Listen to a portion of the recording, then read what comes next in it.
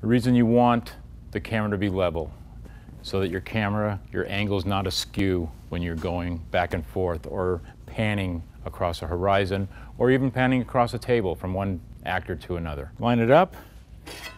The four guys will stick their carry handles in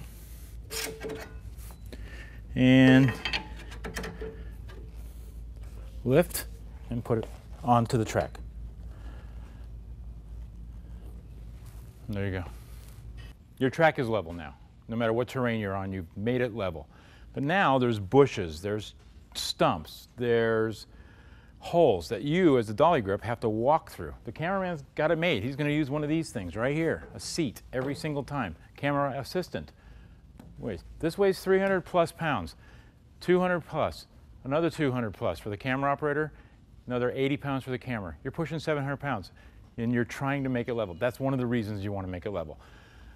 For a grip standpoint, you want to make it level for the picture, but you definitely want to be level for ease of pushing. Pushing something level on precision wheels, precision track is easy.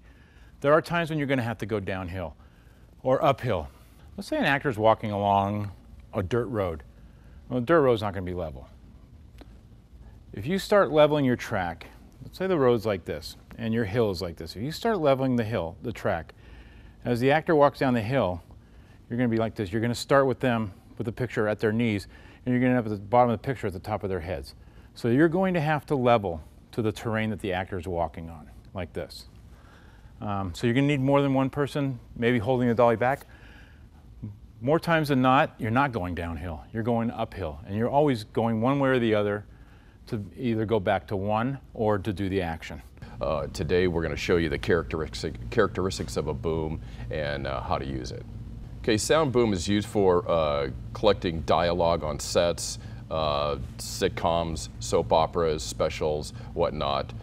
We need to use a boom, a microphone boom, and place it where you need to versus a hand boom.